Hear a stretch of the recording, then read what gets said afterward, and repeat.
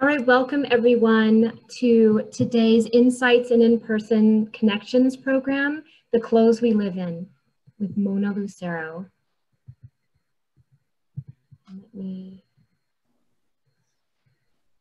So to begin this program in the spirit of healing and education, History Colorado acknowledges the 48 contemporary tribes with historic ties to the state of Colorado. These tribes are our partners. We consult with them when we plan exhibits, collect, preserve, and interpret artifacts, do archaeological work, and create educational programs such as this one. We recognize these Indigenous peoples as the original inhabitants of this land. So welcome again, everyone. My name is Tamar McKee, and in addition to being your moderator for this afternoon's program, I also manage the Stephen H. Hart Research Center at History Colorado, as well as the Insights and In-Person Connections lecture series putting on today's event. The Stephen H. Hart Research Center is the public access portal for researching History Colorado's collection. We dynamically assist researchers from all backgrounds with exploring our photography, archives, and artifacts for use of multitude of projects: genealogical research, historic property designation, school assignments, design inspiration, and writing books. Applicable to today's program, for many of the textile pieces you will see, you can actually make an appointment to come in and safely see them along with any other artifacts or archives associated with them. Or you can explore our ample online database and resources. I will share out links to all of these resources again with you in a post-event email, so stay tuned for that.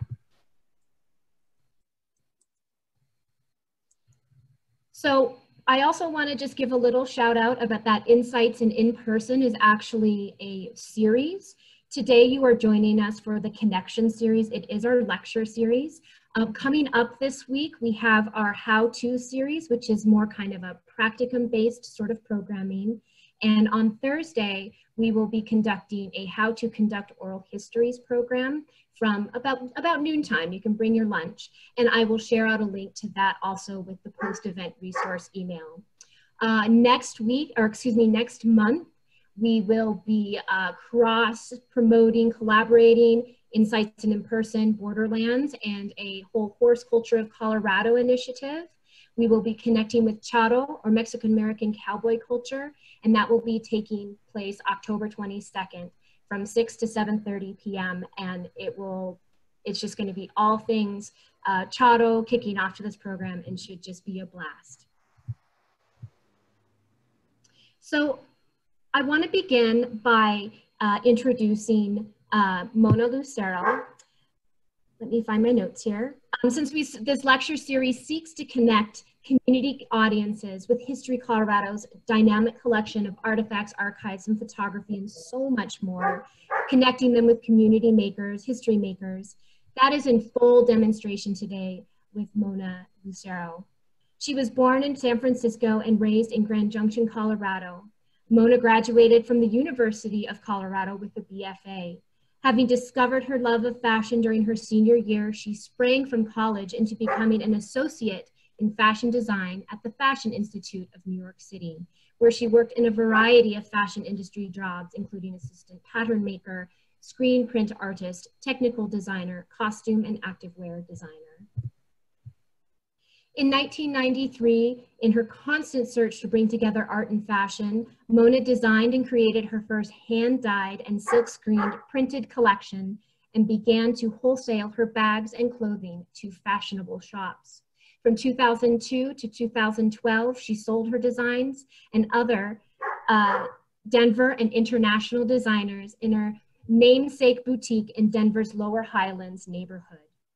Mona is involved in community and is the head and co-originator of Fashion Association of Denver. She serves on the Blue Ribbon Commission of Denver's Arts and Venues Imagine 2020 Arts Initiative and is an advisor to Denver Architectural Foundation. She now runs a boutique located at 126 West 12th Avenue in Denver, and you can also find her online at monalucero.com. Thank you so much. Thanks, Tamar. Okay, well, I appreciate everyone coming in. I'm actually here at my shop today, and so I just want to give you a little background on how this all happened, how this came about. Melissa DeBee and I, who is with History Colorado, and you'll meet her in a few minutes, we started talking about the possibility of introducing some of the textiles and interesting garments that are in the History Colorado collection. And I actually worked with Melissa once before during the 1968 exhibit. I did a talk on 1960s fashion. And so she came back to me and she said, do you have any ideas of what you might want to do? We'd love to have you back. And we went back and forth. There's so many different ways we could have gone, but we ended up choosing the topic of the clothes that we live in. And how that came about was one day on Facebook, I posted something to my followers and I said, hey, do you have anything that's in your collection that you've worn so much that it's actually kind of falling apart? And I had so many people, they seemed to really relate to that question. I had a lot of people telling me some amazing stories. And so I went back to Melissa and I said, what do you think about this? And she said, I think that would be a great idea. And so that's how we started. So I want to introduce you to Melissa here. So first thing I wanted to say is, this is a quote from Marc Jacobs, who's a very well-known fashion designer. And he says, clothes mean nothing until someone lives in them. And anyone who's ever shopped for vintage can probably relate to this. Clothing that's been worn just has a certain character to them. Next, I'd like to introduce you to Melissa DeBee. She is the Director of Collections, Access, and Senior Registration. Two of us, we're going to be talking about a little bit about fashion, but a lot about the collections that are the textile collection in specific garments in the collection. And she's an expert, so I'm excited about that. And then at the end of this presentation, we will share a few different stories of people I know who were excited, and I feel very privileged that they shared some of their pieces with us. Melissa, how are you doing? Can you tell us a little bit about what you, about yourself and the collection itself? Yes, Melissa DeBee. I've been at History Colorado for over 11 years now, and it's always exciting. Working with the collections is never boring. Mona and I, when we started talking about a program that was 5 years ago, which seems like a very long time, but we always have the most interesting conversations because talking about fashion and clothing is always personal. It's always about stories. People wear clothing every day. You use clothes every day, and that's why there's always these connections to make. At History Colorado, our role is to preserve history and make connections. And a primary way we do that is through collecting, preservation, and making everything accessible. We don't just collect stuff, we collect stories. Something has no meaning unless it's associated with a person, a place, a thing. It has a story to tell. It has an interesting tidbit about it that makes it special. Everything has a story, and our job is to preserve not only the items physically, but also the stories and the information that go with it. And that's what we do to make it accessible. That's why we operate the research center. That's why we do exhibits and loans and make things available so people can discover them. We tease out those stories and we make those connections so that history becomes personal and it matters to people and we can connect with it. And that's why I'm super happy that Mona came back and could do the program for us, because you get the little tidbit of what it's like to talk and discover all these stories and go back and forth and figure out some of these connections and what makes things like clothing so interesting. So we're going to share some of those stories and highlight some of those connections. With that, I'll hand it back over to you, Mona, and you can get started. Thank you, Melissa. So I I put together a few ideas of what I thought, why do people hang on to these things? And these were a few basics. I'm sure there are other reasons why people hold on to things, but we're going to go over these individual ideas. First of all, the garment can feel good. It looks good on you. It reminds us sometimes of something or someone. It brings back memories. Sometimes people think a garment brings them luck. The garment we actually can identify ourselves through the garment, and ultimately a garment can capture our imagination. We talk about clothing, but it can also be in accessories and a variety of other things that we wear. Why do we love certain clothes so much? I wanted to show this just as an example that even celebrities can wear things a few times, and it makes news when they do, because usually they just wear one thing once and then they get rid of it because they don't want to be seen photographed in it twice. But as you can see here, Helen Mirren is wearing the same dress 4 times. Helena Bonham Carter is wearing hers 3 times, and even the editor-in-chief of Vogue magazine, Anna Wintour, is wearing a dress twice. That says something. There's something about those pieces that they love. So one of the things that... Mona, can I interrupt? Are you sharing your screen? I am. Oh, you can't see it? No, we can't see it. Sorry about that. Hold on a second. Because I love those celebrity pictures, so I want to make sure people can see them. Okay, thanks for... Let's see.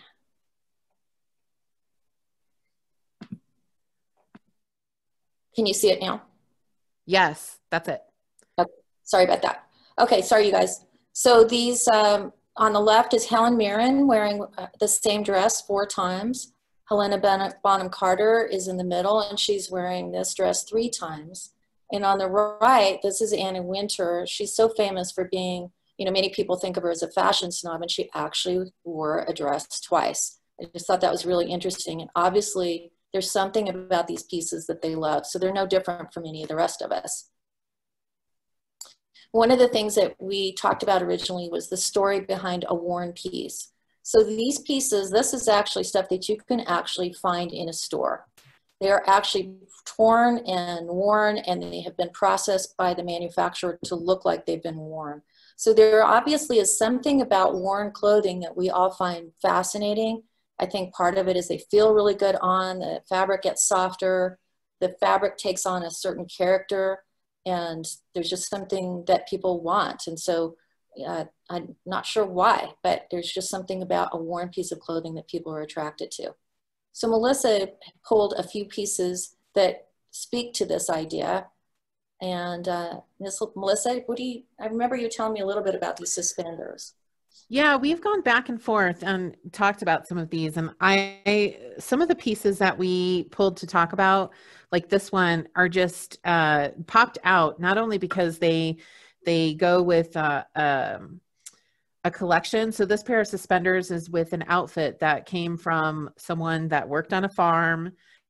It wasn't anybody super important, but clearly it shows signs of repair, that they wore the suspenders, they either snapped or broke, and they had to fix them, and they kept wearing them, just to see, like, and take guesses of what you think the story is. And we have that information to highlight. And I find that kind of detail fascinating when you're looking at collections. Really cool too. What about this one? There's a fireman's belt. Yes, this same thing. It's extremely worn. There's a lot of repairs on it. This one is obviously a work belt, has somebody's name on it. It comes from Fire Hose Company 2 up in Leadville, actually. And we know that it came from somebody. Obviously, their name was Humphreys, because you don't put somebody else's name on your clothes or your belt.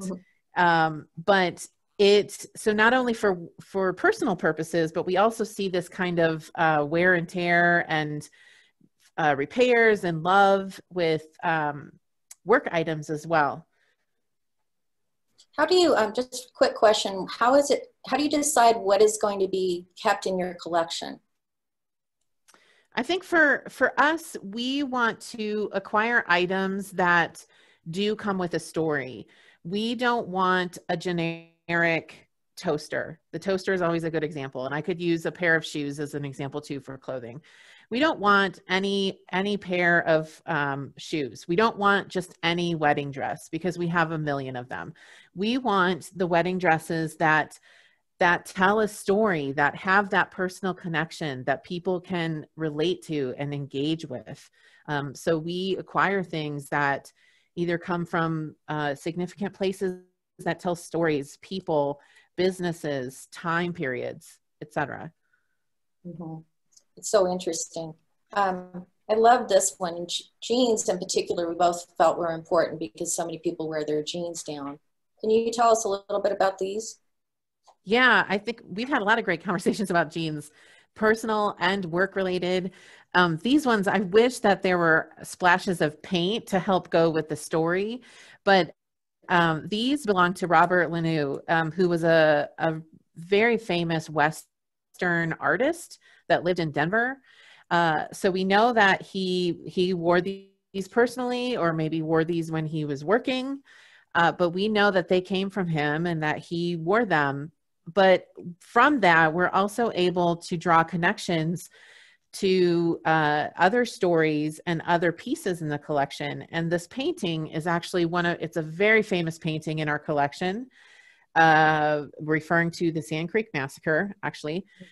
But he painted this. And when we talk about relating to collections and the stories they tell, you can just imagine, maybe he was wearing these jeans when he painted this. Maybe he took a trip to throughout the state to try to find other topics for his paintings. We don't know, but that's the joy of using these collections to draw out and tease out those personal connections and stories. Mm-hmm.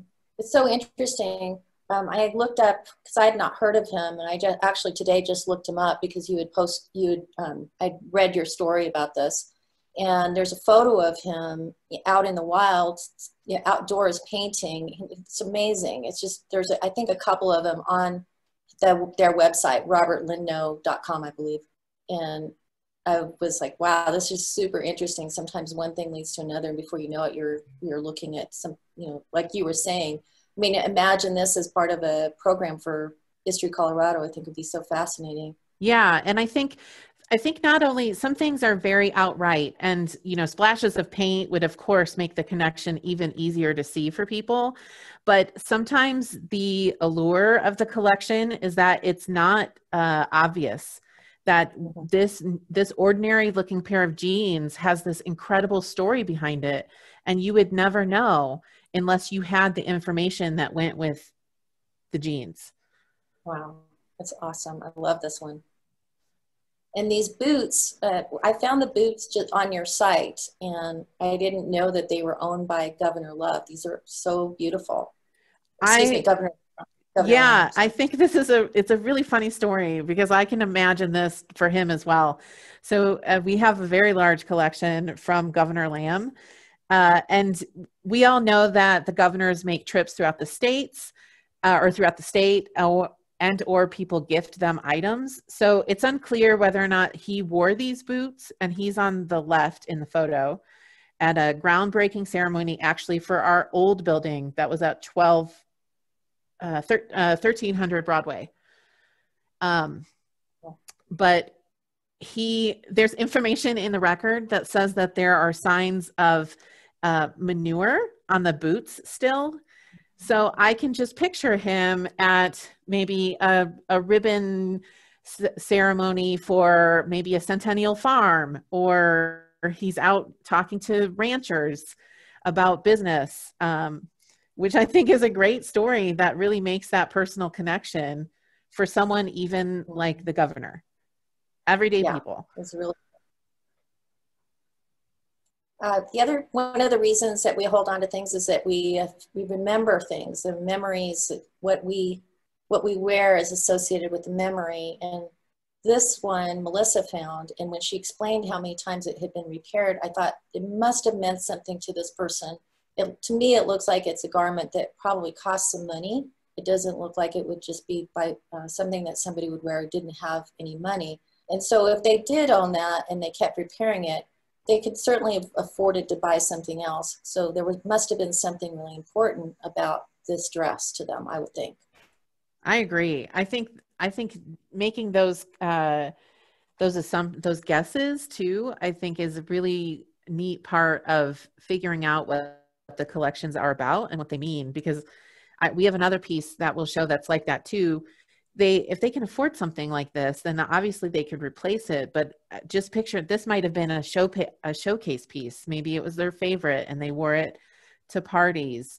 It could be anything, but the piece is fascinating because of the beading and the sequins and the detail work. So it's easy to see how it could be a favorite for somebody. And the family is actually related to early settler pioneer families from the late 1800s here and in Colorado Springs.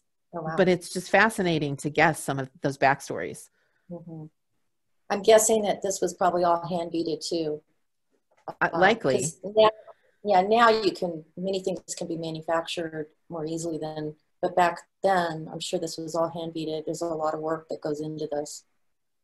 And it also, the condition, I mean, there are some pieces that are in poor, not very poor, but missing beads and sequins. But even for over 100 years later, it's still in remarkably good condition. And that also tells you something too, that they took care of it and they cared about it. Oh, wow. I love this one because it kind of makes me, I don't know why, but for some reason I feel a little bit like I kind of laugh a little bit for this one because it looks like it's kind of playful. And to me, it seems like it's obvious that the person went different places and everywhere they went, they put a new pin on their hat. Yeah, I actually had to look this up this morning, the word Alpini, because this was in the catalog information. But Alpini were Italian mountain infantry. So I haven't looked more closely at this, and I'm going to have to now because I think that there are connections to the 10th Mountain Division, which is interesting in and of itself because we have a lot of items like this, but whoever Soapy Antonelli was, and if there were connections to the military or 10th Mountain, who knows? But decorating items and clothing and accessories was obvious too. You think about the pins that you buy when you take vacations and when you travel. That's obviously what happened with this hat too. I love stuff like that. I'm always putting patches on my clothes, just adding and playing with that idea. I think they're fun. It adds color and it also, people always kind of want to know, they come to you and ask you what it is, what do you have on there? So I'm sure Soapy probably got a lot of talk about his hat when he wore it. Yeah. I love this one. So this one was owned by a madam in Salida?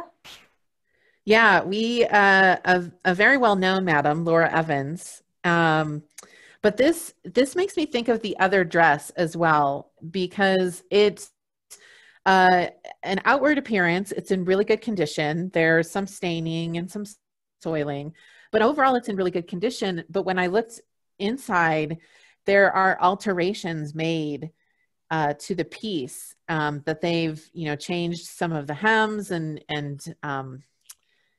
made it smaller probably. And it makes me think the same thing, that Laura Evans, because she was well known, she had money. She could have bought new dresses. But when you alter something or you modify it in ways, it does make you think that this had to have been a favorite, because why spend the money or the time to alter something when you could just buy new? Altering, I do alterations on my own clothes, my own designs. And sometimes altering something is actually harder than making it from scratch. It can be pretty intense. And this is a fairly complicated garment too. So to try to alter it is not the easiest thing. But I also see, it looks like there might be a zipper down the middle too. So that also means some major changes. I'm sure there wasn't a zipper originally. since it's 1945. I don't think people were, I actually don't even know if zippers were even quite in existence yet. They might have been, but they definitely weren't used in the center front like that. So it's definitely. Agreed. She added shoulder pads too, and I don't think that those were original.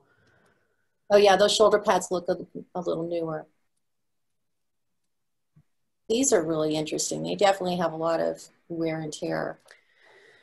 These connect to one of our core exhibits as well, the Kyoto exhibit, the Destination Colorado. They are 1930s shoes that came in with, I'll use air quotes for the Kyoto collection. It's a large collection from the plains that came in from a few significant families in a community that was founded by the railroad, but where that was small enough where everybody knew everybody. And the general store was also, the post office was also where you bought your groceries and you did your business and you did your banking, etc. And I find it fascinating that people, we talk about modifying and altering clothes because you love them, but there's also the idea that people had we've gone through depressions and other hard times, and people did that because sometimes they had to, because there was resources were scarce and money and time were scarce. Mm-hmm. And that's obviously what happened with these shoes. That's true. But it's interesting, like, why didn't they throw them out after it was all said and done? So there must have been some connection to them later too, Right.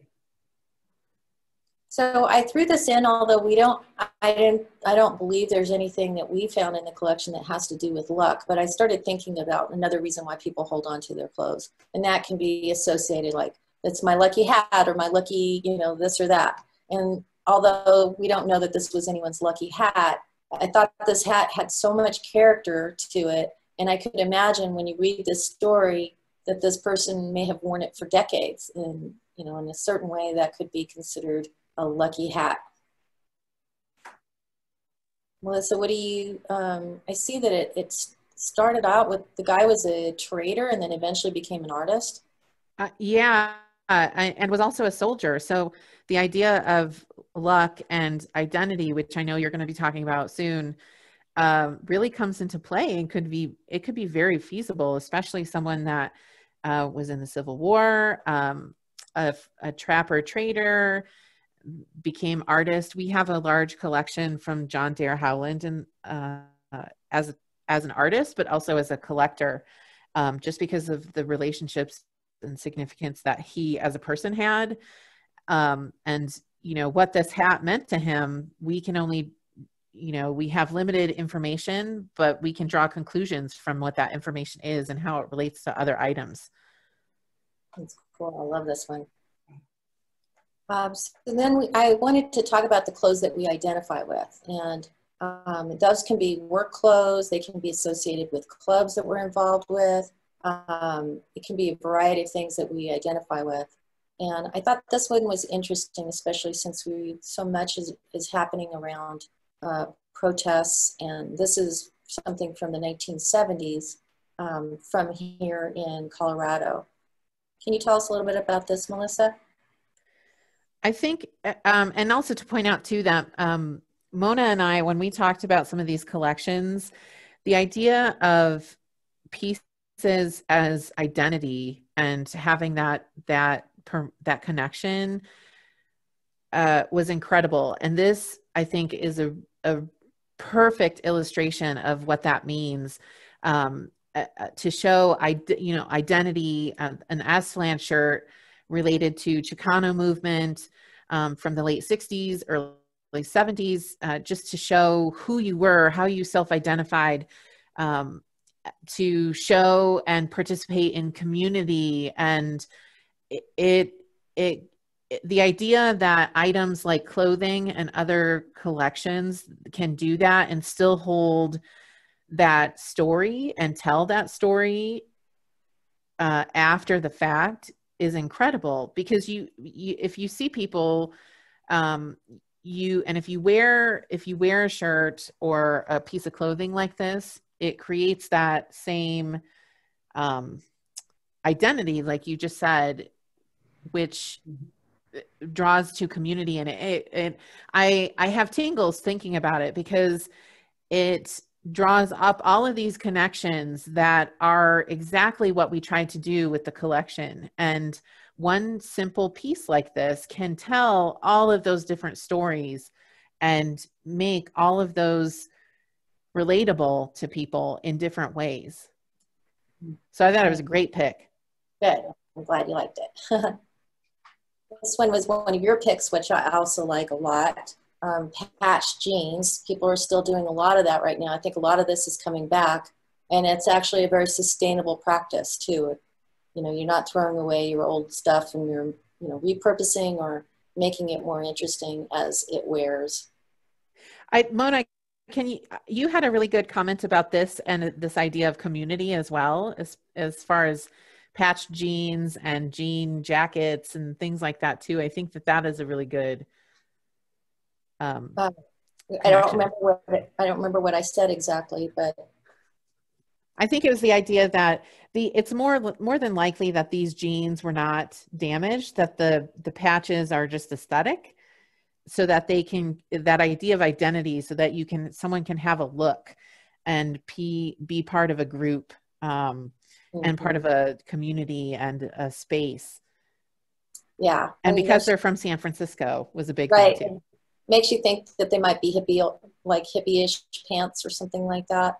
Mm-hmm. Yeah, it could be a variety of things. And right now there are so many makers, people who are call themselves makers, who are they're taking designs and redoing them. And upstyle is a current word that people have been using for a little while. And they do take on the character of that person, and they're very, you know, it's like you are part of other people who are doing similar things, but it's also your own individual look. You know, it does say something about you as an individual. I love this one because it's a uniform, and obviously, well, again, why didn't this person throw this away? There must have been a connection even after they left the job. It meant something to them. It reminded them of where they worked, maybe hopefully good memories.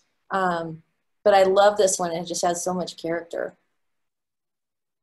And just thinking about the type of work they might have done, and you know, what you can see just by looking at the clothes, what you can guess about the background and the story.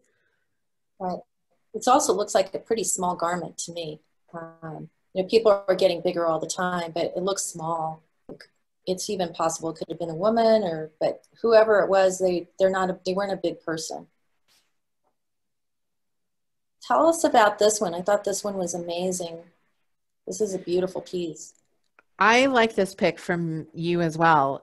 We both have our good favorite picks. So this is Kit Carson. We have the coat in the collection as well as the photo in the collection. And there's much to say about Kit Carson. But the part of the story that I like, and the two coats are very similar. One is actually on exhibit in Trinidad right now.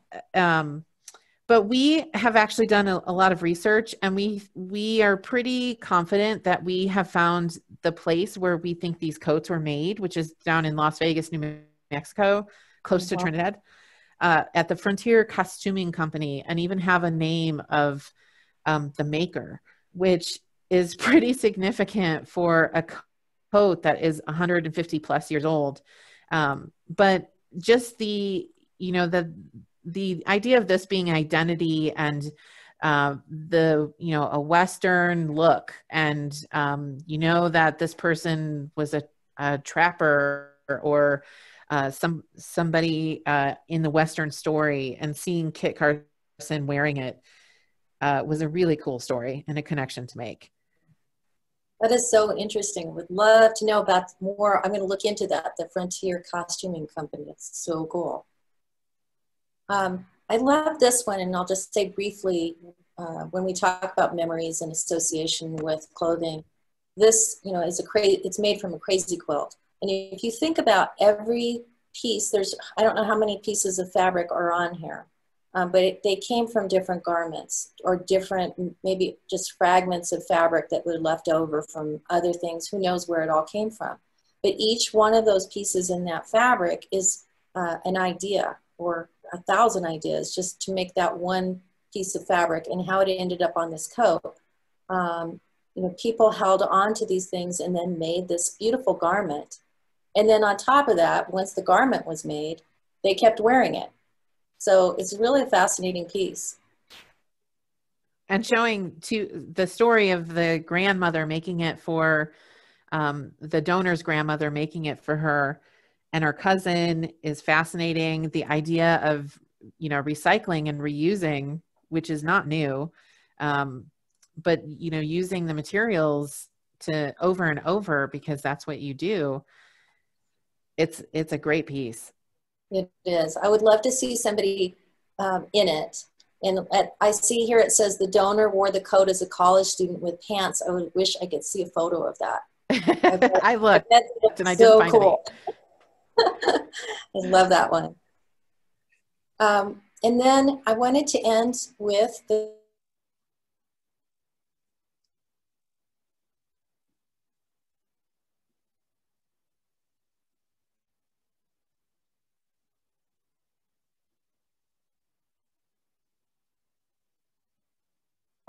examples here. The first one was by my friend Carrie Knowlton, and this is actually from a blog of hers. And are you guys able to hear me? It says my internet's a little slow, but you're okay? We can hear you now. It's good. Okay. So this was by a blog from my friend Carrie Knowlton. And she said she bought these pants. They're basically, she finally threw them away, but she bought them quite a while ago. And she was in Paris and bought them from someone on the street and didn't try them on. And they turned out to fit her so great. She always felt like she looked so good. And she'd wear them every New Year's Eve for years until finally, I guess she wore them so much, wore them out. And one of her friends said, you know, it might be time for you to let them go. But she loved them. And so this is her story about them. This is a t-shirt from one of my friends who she said she bought this t-shirt in Japan, and it's so worn that she's afraid to wear it anymore because she thinks it's just going to, you know, fall completely apart. But she just loves this. She doesn't know what it says, but she loves the drawings on the right of the KISS characters. And then this one I think is one of the most touching ones that was sent to me. This woman, so the woman on the left is her mother and the woman on the right is her. And they were in the Peace Corps in Africa, and her mother used to wear this t-shirt. And so 40 years later, she still wears that t-shirt, but it's now getting to the point where it's about to fall apart. So she commissioned a needlepoint of the design as a Mother's Day gift for her mom. I just thought that was just so touching and such a beautiful story. And I appreciate her sharing that with us. And then finally, I added the clothes that capture our imagination. Probably all of us have something where it's like, oh, it makes us feel, you know, when I wear that, I feel beautiful, or I feel like a starlet, or I feel, you know, like a cowboy or something. There's all kinds of reasons why we wear what we wear. And so this is me, and I'm wearing brooches that say Shirley on it. There used to be a department store here in Denver, and actually I think they were around on the western states. It was called Fashion Bar. And Fashion Bar always had the coolest clothes. As I was growing up, I always wanted something from Fashion Bar. I have a friend who likes to dumpster dive, and he brought me a package one day. And in that package were things like thread and scissors and needles and things like that, most of which I didn't need. But I found in this package, there was also all of these brooches that were from Fashion Bar with the name Shirley on it. So from looking at this package, I thought, Shirley must have worked at Fashion Bar. She must have been a sewer or a designer. She was definitely interested in fashion. And of all the things that were in the package, this is one of my most prized possessions. So every time I put this jacket on, I think of Shirley and I wonder, where is Shirley now? And I want to end with this quote: "Trust not the heart of that man for whom old clothes are not venerable." Thank you all for being here. We'd love to take some of your questions.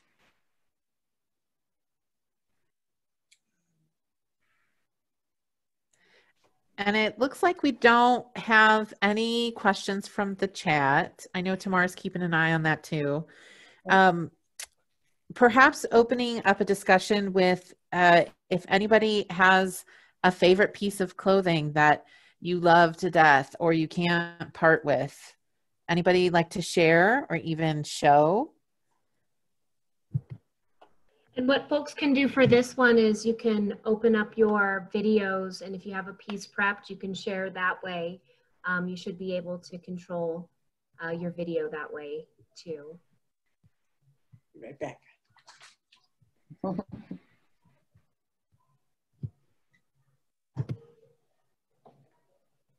I can get started while Juan grabs his. Here, let me turn my virtual background off. That'll help.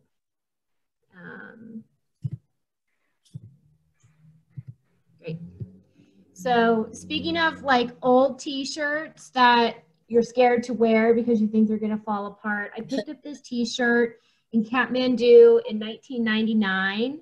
Oh. And I cut it into this really weird tank top, and I made it too deep for my liking, so I put sewing pins there, not as like a punk look, but just as a modesty gesture. And right before I moved to Vancouver, British Columbia in 2007, I ran the Boulder in this t-shirt, and I was very proud of that. So yeah, that's so cool. I love this shirt. I can't believe it's still around. It's 1999. Awesome. And see, that indicates, so let's say if we were to find that and somehow it was in the History Colorado collection, we'd be like, why are those safety pins on the side? We'd have all kinds of issues.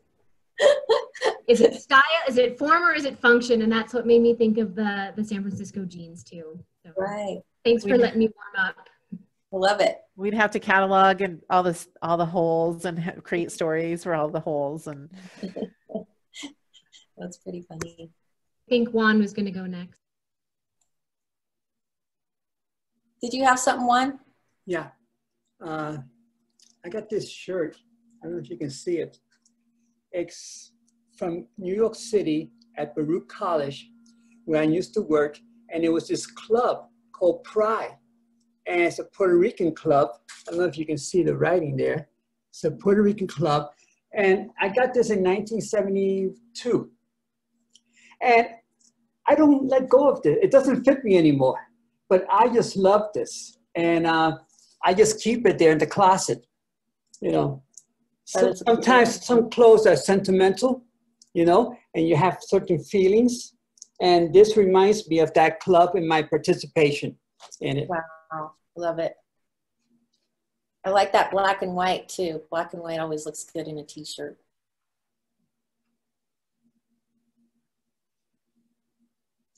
I'm curious about the people who have joined us. Like, what is it that, if I know again, it might be a little nerve-wracking to talk to us, but you know, you could put it in the chat. Like, what in particular interested you about this talk? Is there something that you owned or that, you know, what could it be? I'm just curious. Oh, yay.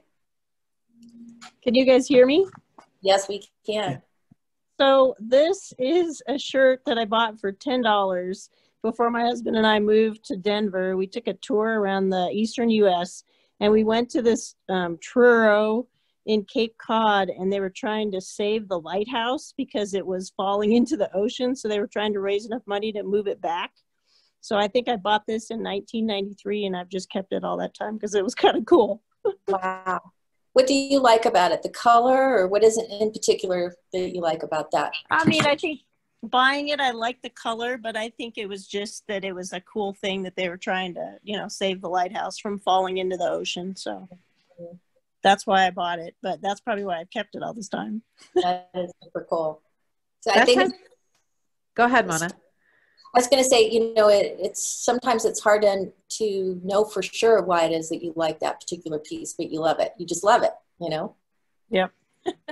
Well, there's also the idea that, which is a good one too, that you're participating in something, that it reminds you of, you know, helping a cause and being part of something bigger too, which goes to identity and memories. And go ahead, Corey. Yeah, we see you, Corey. This shirt is it's a 6th grade camp shirt.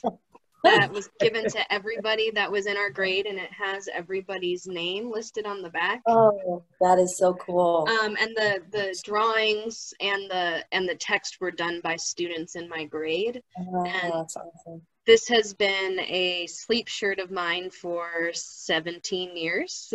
Wow. I think the color is hideous, but what's amazing to me is it's so comfortable, and the fact that it's held up so well. The actual screen print looks brand new. Like there's no errors even in the text in the back too, and I just think it's amazing. No holes. It's pretty thin, but it's still my favorite sleep shirt. That is beautiful. I love that shirt. The drawing on the front is really, really cool.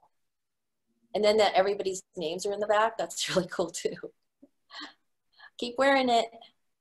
Or, you can always get another, have it remade in some way, hang on to it in some way as it gets so old. Yeah. Hi, Charles.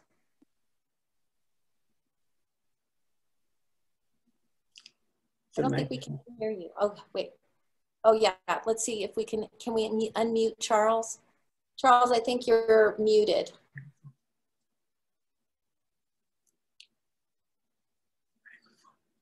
The lower.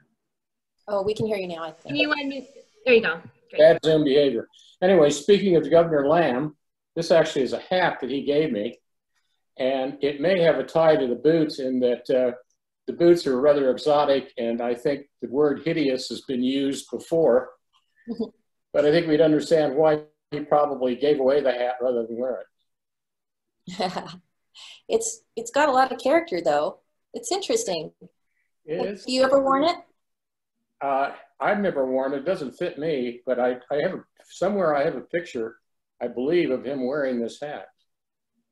And do you hold on to it because it reminds you of him and that he gave it to you, or why do you hold on to it? Yeah, I've known both Governor Lamb and his brother for many, many years, and I actually did the Yampa Green River with Governor Lamb. The anecdotal story, as we got into the boat, he said, "Okay, Charles, let's talk about how to solve healthcare." And I said, "Well, I think I'm getting a different boat, Governor, because I'm here to relax and enjoy the canyons." There you That's go. a great story. I love it. Thank you for sharing that with us. Do we have somebody else too? Let's see, I'm looking at. I love all these stories. It's great.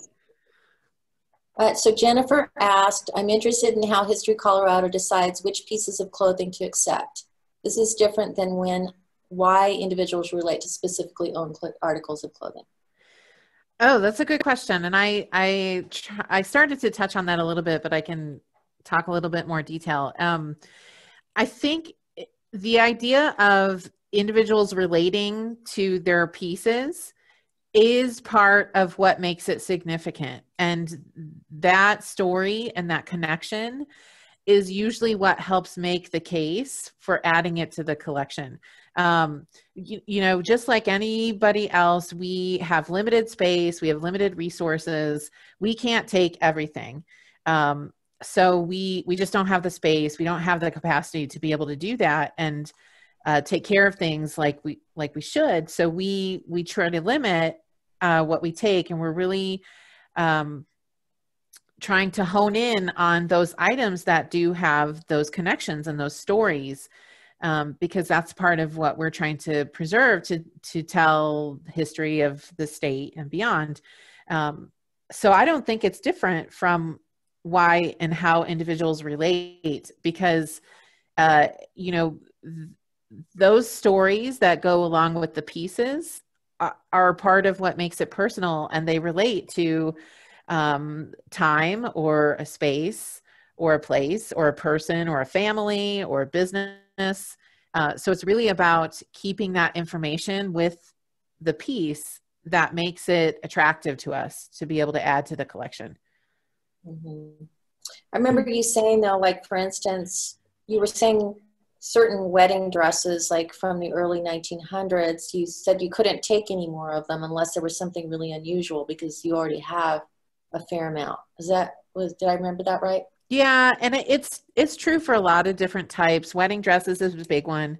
I think Bethany's on the call, and she takes in a lot of our acquisition requests, so she can probably say the same thing. But we get a lot of requests for pianos too, and there's only so much space we have for pianos, and it's hard to tell people that. But I think what we're trying to do is to fill the gaps. I know right now we're trying to focus on contemporary materials after World War II because we're lacking those stories. We're trying to tell stories that we don't necessarily have that are missing in the collection. So different community groups, gender, ethnicities, age, just so that it's not the same story that we're telling over and over. So it's all about, figuring out where some of those interesting stories are to fill gaps. Different areas of the state are also something we want too, so that it's not all pinpointed in certain locations. Right.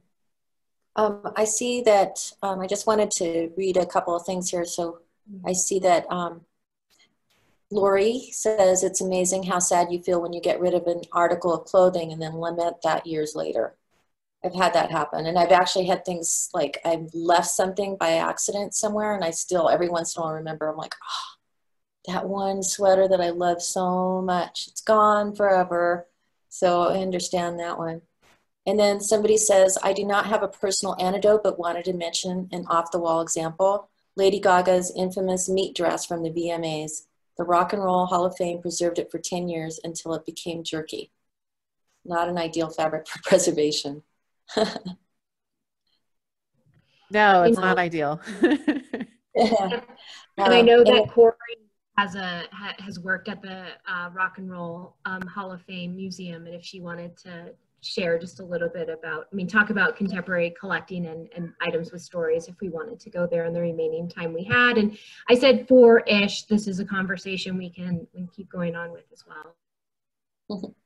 Yeah, I did work at the museum at one point when we had the meat dress, and it was is very interesting piece to put on exhibit. I did post a picture if nobody has seen it, or a link to a picture, and it was actually conserved by a pretty well-known conservation agency in Ohio called the ICA, and it's a very difficult process because it was raw meat. She was wearing raw meat. So, and she actually wanted it to be placed in the museum raw and have it decay sort of like an art piece. And we're like, well, we cannot do that. And she's like, what if you put like a ventilation system in? And it's like, okay, no, we cannot do that.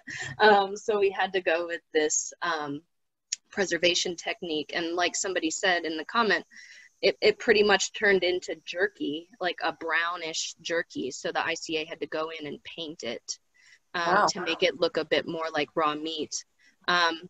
Lady Gaga's dress is an extreme example of some of the issues that the Rock and Roll Hall of Fame has to deal with contemporary collecting, and particularly working with artists, because a lot of the stuff that that's made for artists, like whether it's on the road, like if they're touring, or if it's for a music video, is not meant to be saved for long periods of time. An example I always think of is we have these Cyndi Lauper shoes. They have Cyndi Lauper shoes at the Rock and Roll Hall of Fame that have that were used for an album cover, and it has a picture of Van Gogh's Starry Night on the bottom, but all it was just like a clipped out piece of almost like magazine paper that was taped onto the bottom of the shoe, not meant to last, just for a photo. So that's something that the Rock Hall has always been thinking about, and has to really some like difficulties when preserving material like that from artists. Well, costumes many times they're made just for the effect, but I don't know if you got to see the Star Wars exhibit that was at the Art Museum a couple years ago. I don't remember, 3 or 4 years ago. And that was fascinating because those costumes were made, I mean, they're like couture. They're beautifully, beautifully made. So you can tell how much money they have to put together a Star Wars movie. But it is interesting because some people, they just want to create the effect just for a couple of times. And then if people fall in love with it, it's like, oh no, how are we going to keep this going for a while longer? Because it was never made well in the first place. Mona, having been a costume designer, did you err more on the side of couture or effect, would you say? Or maybe a little of both? Usually effect, because usually I work with a very small budget. But sometimes what I'll do is I'll take something that's already pre-existing and then make changes to it. And I do still have things that are, I have things that, I have a couple of storage spaces with old pieces that I've made. Some of them were wearable art pieces. And so those wearable art pieces have just all kinds of stuff on them.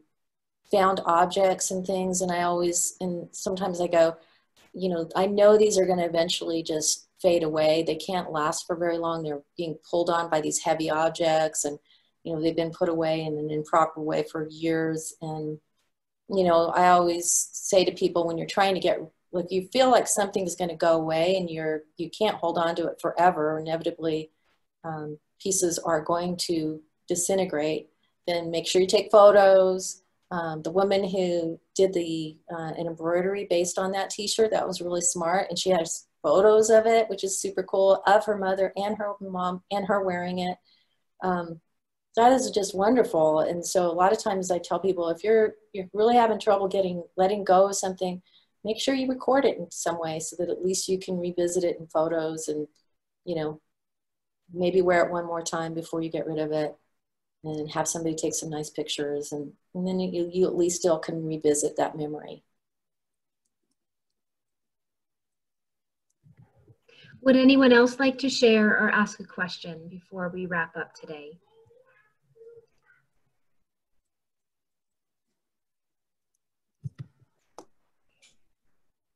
Well, I want to acknowledge that I know someone asked about volunteering in the textile collection, and I dropped a link to History Colorado's volunteer website. I'll also include that in the resource email I'll be sending out post-event. I'm also going to capture some of these great other links, particularly that Corey has shared. So this is one way that this program can live on. We also have Mona's website for you to go to, and just opening up the world of possibility and further exploration is one thing we really like to do for InSights and InPerson, continue the connection afterward. If you enjoyed the program and you want to continue supporting programs like these, as well as the invaluable programs at History Colorado, I've dropped our donation link into the chat as well. If there's no other questions, I know stories and conversation can go on forever. We can close up for now, and I'll be happy to share that resource email. And if anybody has any additional questions, feel free to email us at our research desk email. I'll drop that in the chat as well, and we can pass things on to Mona, and I can put that in the email too if you were a little shy or just needed to think about things a little further.